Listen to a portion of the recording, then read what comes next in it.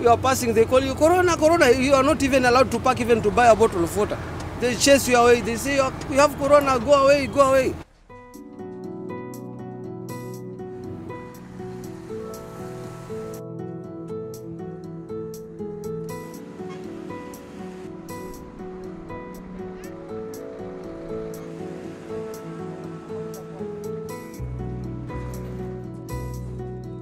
Austin, it's okay.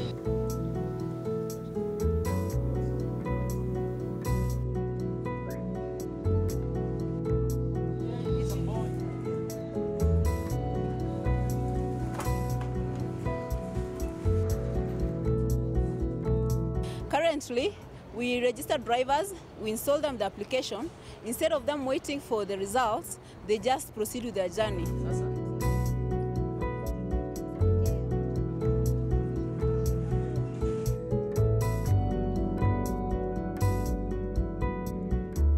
The advantages will help us, for us, because now if you meet the health officers, they'll just screen from your phone and they'll see the results. If they are red, they'll say you are positive, they'll take you to a quarantine. If it turns to blue, then you're allowed to continue with your journey.